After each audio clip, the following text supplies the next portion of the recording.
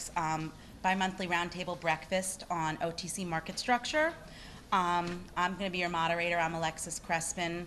I worked for Schwab and UBS for 12 years, trading bulletin board and pink sheet stocks, which qualifies me somewhat to be in this position. To my right, I have Cromwell Coulson. He is the president and CEO of the Pink Sheet OTC Marketplace.